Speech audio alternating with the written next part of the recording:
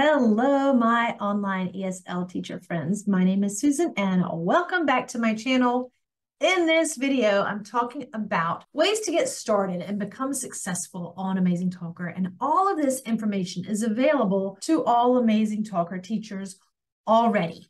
So whether you have a mentor or not, you have the keys to success at Amazing Talker. And I'm going to show you right now how to find it. And as I'm looking here at the Amazing Talker dashboard, I can go to this question mark up in the upper right-hand corner, or I can go down to this question mark that says, "May I help you?"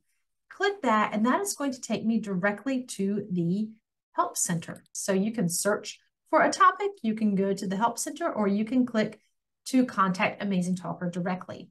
The information that I am using is coming from here. If I scroll down, FAQ for teachers, secrets to growing on AT. So these are the things that I'm going to go through with you today and in the next few videos that I put out. I'm not going to go through everything, but I'm going to go through the key items here that I think are really important that a lot of teachers miss and are looking for when they first get started. They just don't know where to find it. So here it is. If you want to go ahead and go to your teacher dashboard, click on these and read through them.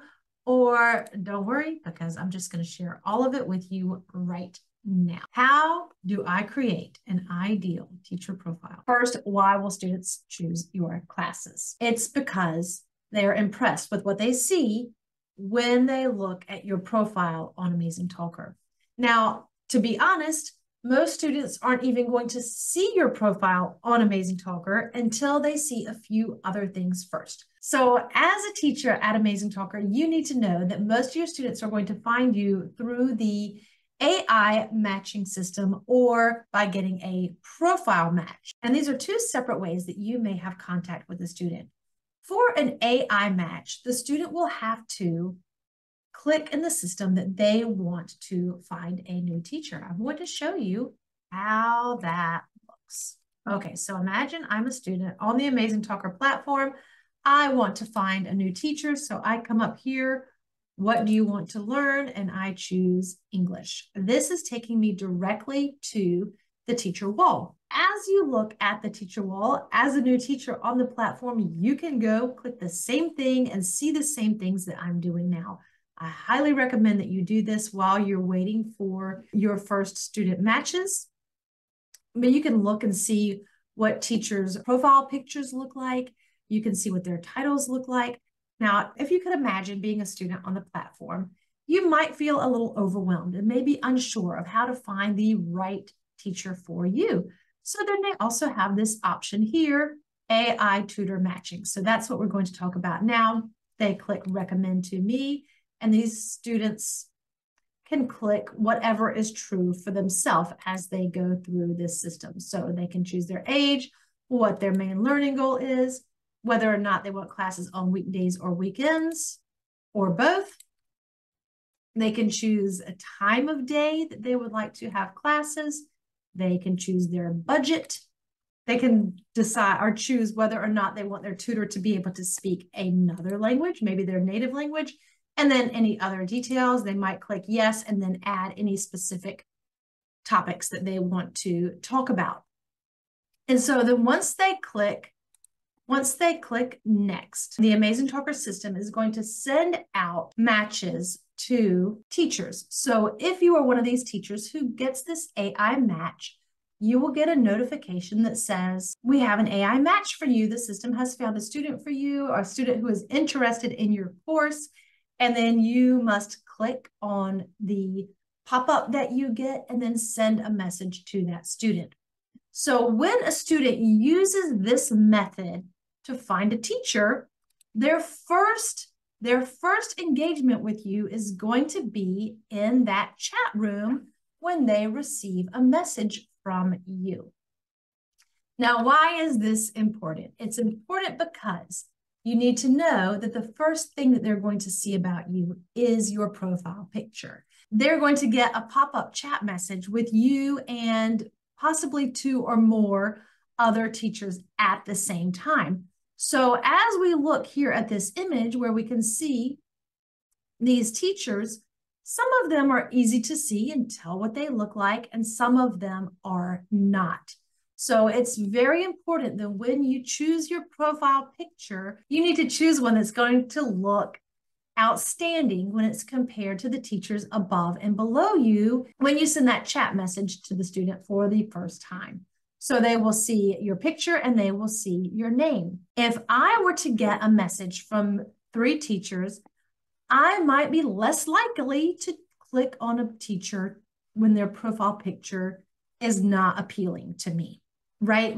Everything that we do as human beings, we engage our world with our eyes first. What do we see? And if it's pleasing, we might want to learn more about it. If it's something that doesn't really catch our attention or something that it's easy to pass by, then you just pass by it and you don't really necessarily pull your attention to it and click on it. So that's why it's important for you to have an excellent profile picture. Okay, so here are some examples of good profile pictures right here from Amazing Talker. So this first one is a little too far away. It's hard to see the teacher. This one is perfect. Her face is clear. It's easy to see.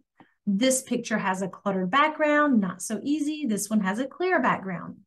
This facial expression maybe looks too serious or intimidating, maybe not approachable. So that's another thought when you are choosing your profile picture, to make sure that you are choosing one that seems welcoming and approachable. This is not a place to post your Instagram pictures or your LinkedIn professional business photos, because both of those images from one extreme to the other can make you seem less human, and it kind of separates that student's connection from you. So make sure that you choose a casual photo that is also professional. Professional but casual. Is that a thing? I guess so. Okay, so if you have a great picture of yourself, but the background is not great, you can use some apps to remove the background from your picture. Here are some that Amazing Talker recommends. I like using just the website remove.bg. If you're doing it on your computer, then you're able to add back something in to use in your picture. Okay, and then the next key point is your title. This is a place where you can include your expertise. I will also add that it is important to also include your name. Sometimes I do see teachers with titles that do not include their name, and the only way you can find their name is when you watch their video and they introduce themselves. This creates a problem for students because they'll remember your name. And when they go to try to message you again, if they go to their chat messages and they want to find you, I would type in the teacher's name and then wait for it to come up. If your name is not in your title, the student has nothing to search on. So they have no way to find you again. Okay, so make sure you have your name. Make sure you use some emojis to keep it colorful and easy to read. And these emojis can be kind of like bullet points to separate different things that you want to include in your title. Make sure that the emojis that you choose are appropriate to what you teach. If you teach adults and you teach business English, use something that looks professional. If you teach children, then maybe you can use more playful emojis in your title there. And then next is your teacher wall.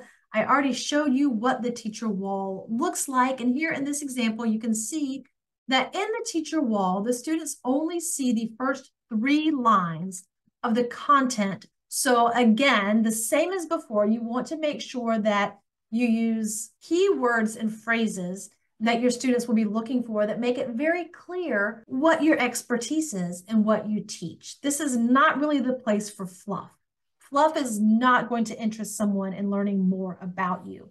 So this is where you want to be very real, very concrete about what a student can get from your classroom. If there's something that you want to really pull a prospective student's attention to, you can put it in all caps. And then again, have those emojis similar to bullet points to separate the details so that it's easy for a student to pick something out. If you look down here at this bottom example, where it's like a paragraph, a story, a novel, no one's going to read that. It's much better if you have things that are very sharp and concise and easy for your students to see, read, and Heading is your name and your specialty. Your subtitle is your qualifications.